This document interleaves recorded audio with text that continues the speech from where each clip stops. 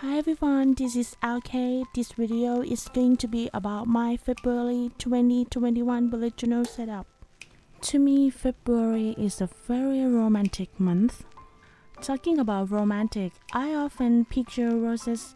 I would like the aesthetic that is similar to having an afternoon tea in a rose garden. I'll escort you guys to my tea party. Stay tuned. Let's jump right into my cover page of this month. I draw a teapot filled with roses bouquet. Next, I add leaves to fill in the space between each roses. As for the teapot, I start from drawing a big circle, then add other parts of the pot, spout, base,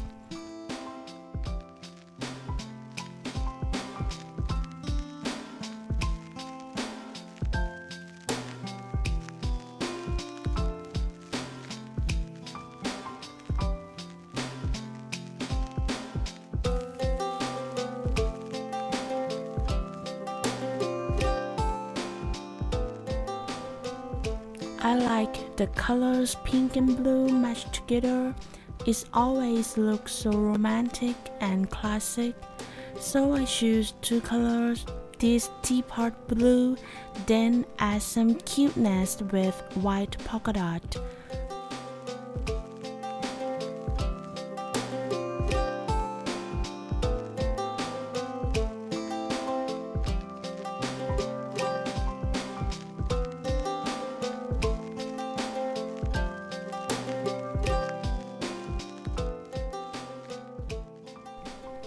I also add some gold accent at the purse handle.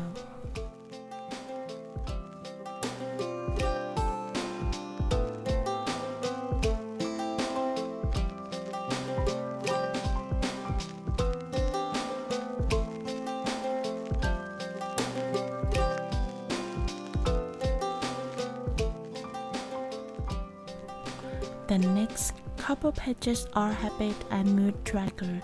Usually I use separate pages for each tracker, but this time I'll combine both trackers in the same couple pages. I want something like a ton of roses.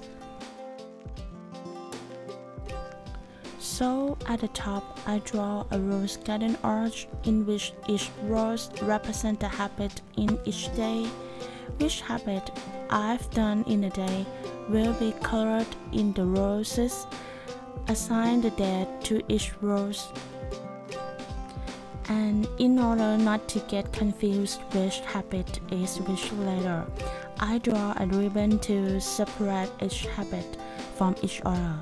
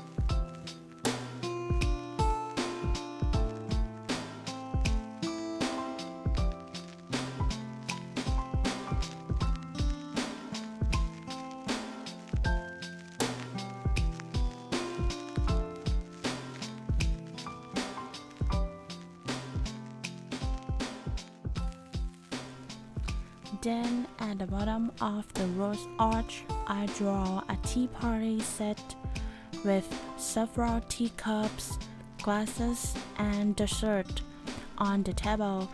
The fillings of each cup are left empty so that I can color in the mood for each day.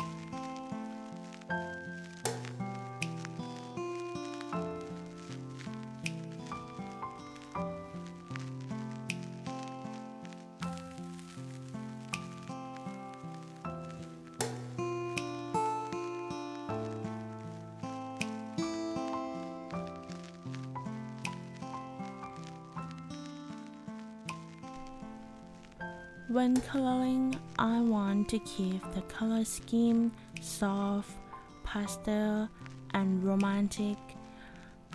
I can't wait to fill the color in the empty space. I want to paint over these white roses in different colors. Also fill the cups with tea and fill each glass with juice.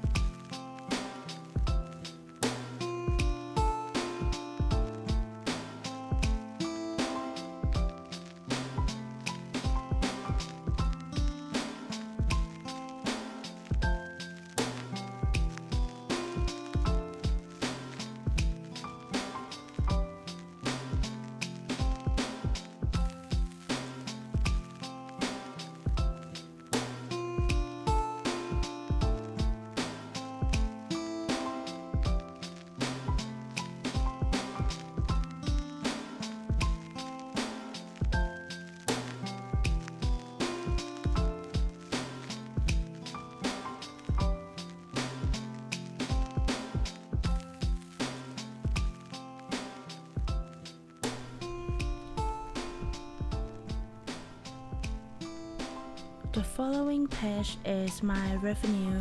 I draw a tea box and divide it vertically into 5 columns. Each column is for my income from each of my business. I draw tea bags in each compartment in the box for my income in each day.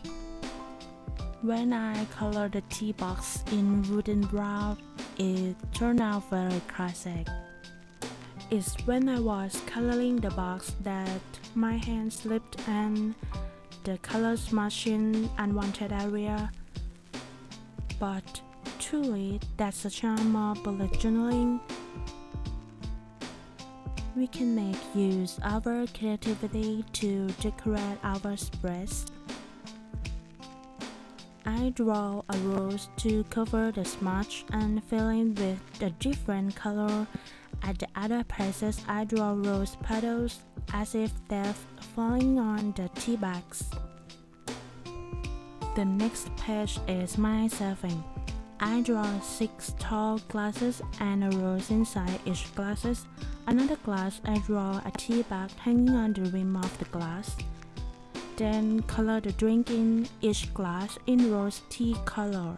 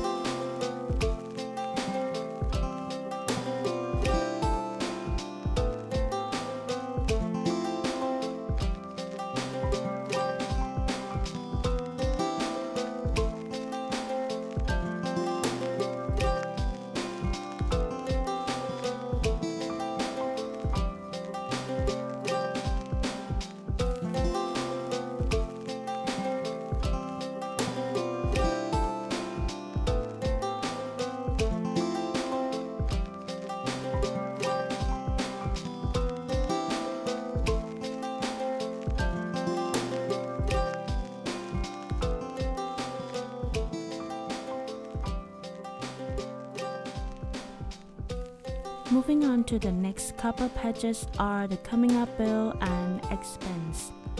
But as I have said before, I don't like to use those words, so I use the word investment to refer to coming up bill and use the words reverse for my other expense.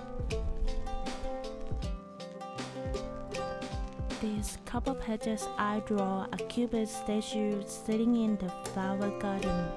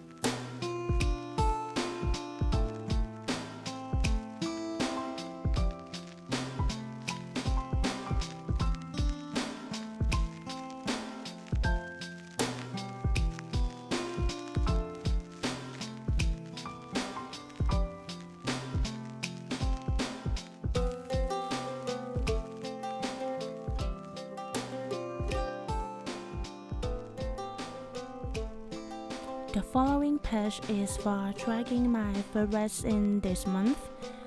There are music, movies, series, books, and my online learning courses. For this page, I draw a gardening trellis with vine climbing on it, and each space between the trellis is for each category.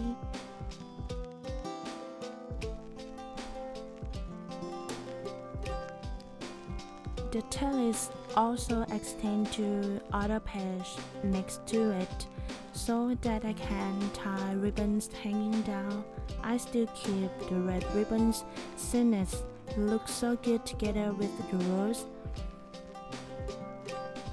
The wooden materials also give the classic look. They complement my rose tea party theme of the month very well.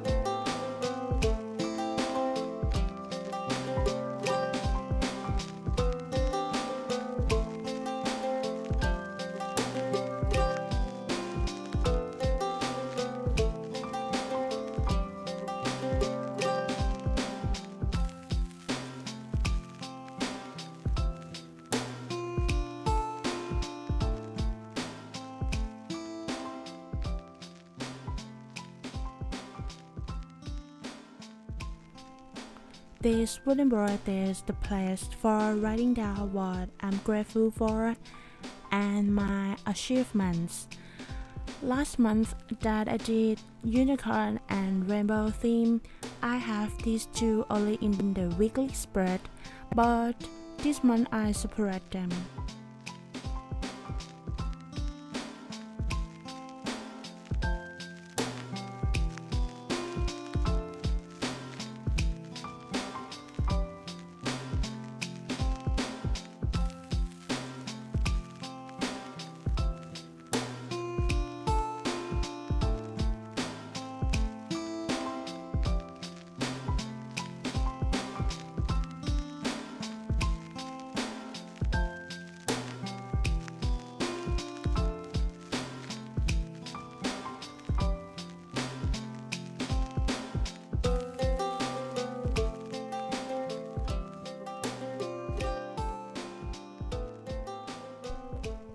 Moving on to the next page, this is the monthly overview. I only draw simple boxes, but I add a little details at the corners. Below the main table is the boxes for the goal of this month and the month's to-do list. The main table is used as a calendar.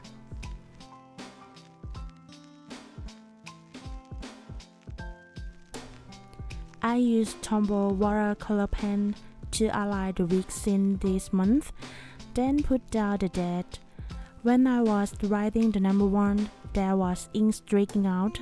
I tried to fix it, but it won't get even better. So I used the white acrylic pen, followed with gold, and then outline with white pen again. Now we have got a green rose. We use this rose to replace the date and to match them cohesive. I also replaced other dates with golden roses. I didn't draw the vertical line so that it would be more pleasing to look at, since I intended to decorate the area around the bottle with roses, petals, and leaves.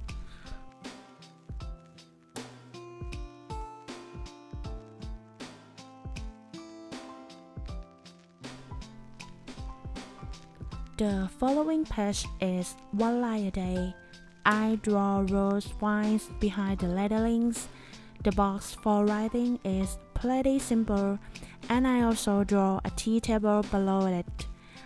On the table there are things such as rose tea, lemonade with rose, cake, and macaron or macaron for a typical French pronunciation.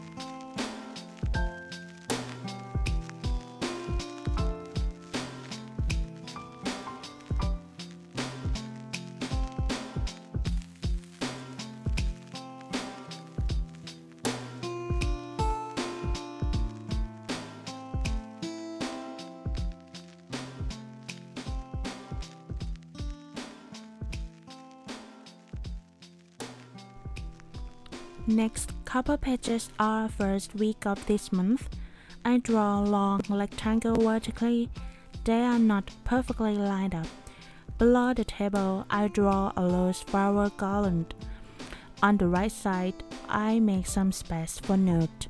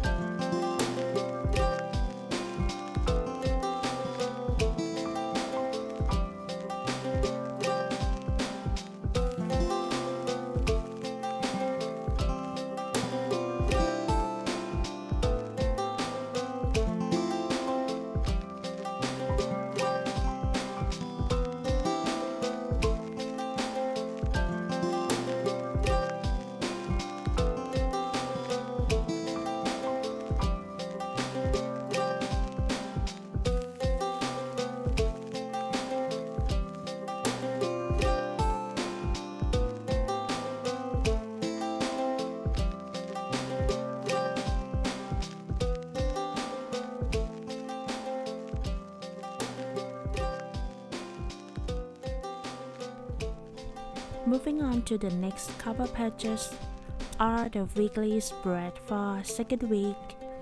This week I leave the space at the center for the decoration. The 7 days and the notes are close to the top and bottom, while the center space is for my drawing of a tea table from the top down angle. On the table we have a vase, a jug of rose water soft drink, teapot, teacups, desserts, and falling rose petals over the table.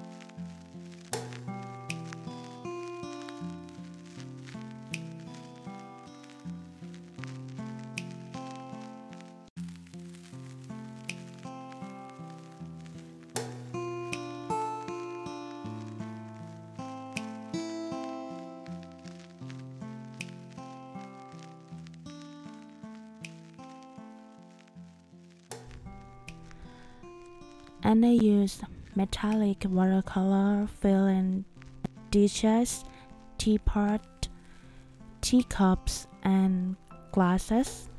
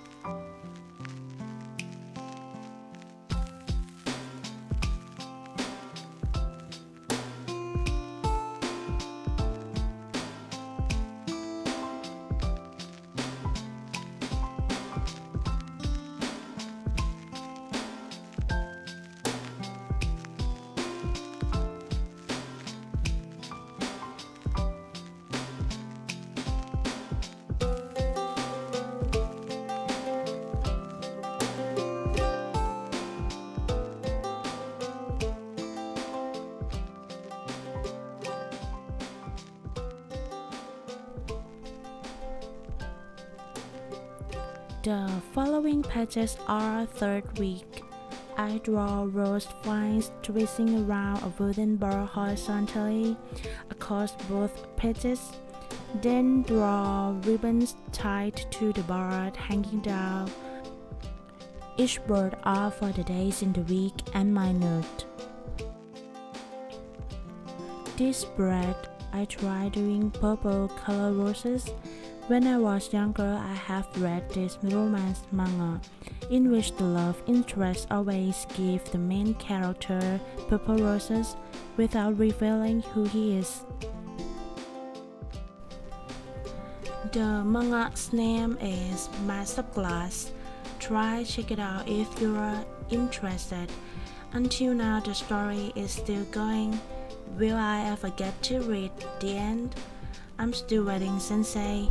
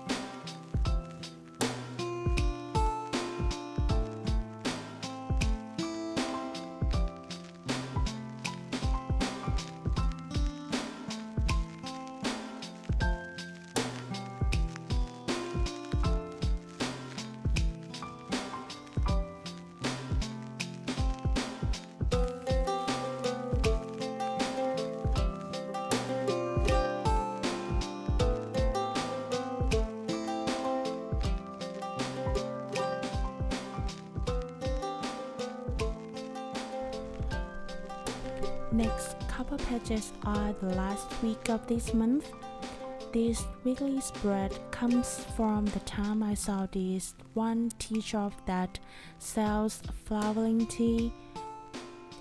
It is very interesting because they didn't only put in floral tea leaves when making tea, but instead they put a whole dry flower in glass teapot and teacups.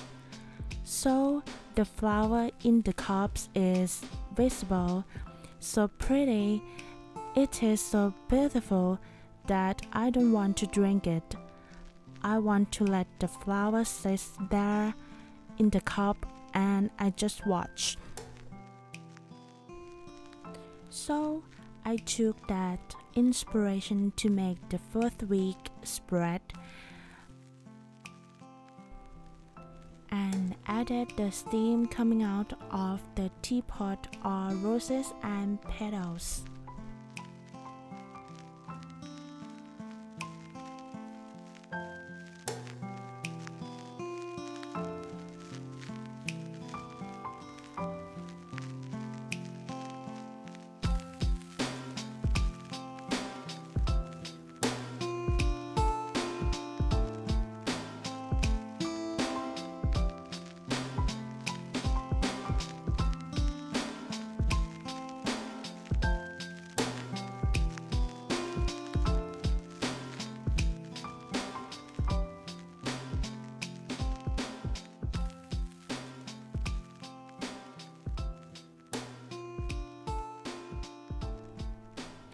After I'm done with all the coloring, I use a brush dipped in the metallic watercolor and flick them on my hand to create a spiraling area the stem is supposed to be.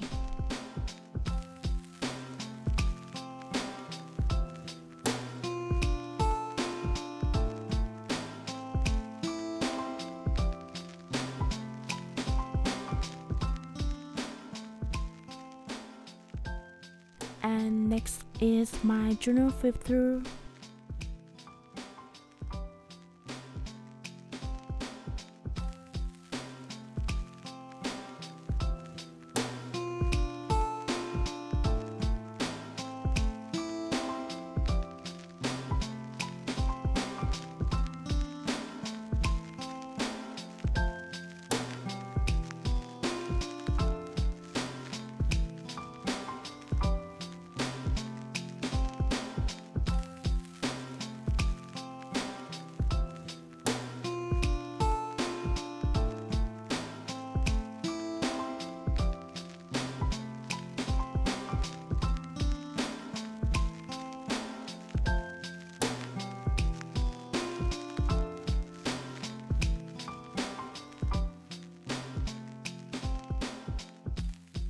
Thank you so much for watching my video. Don't forget to hit the like button and subscribe to my channel so that you can catch up with my new videos. Always be creative. See you next time.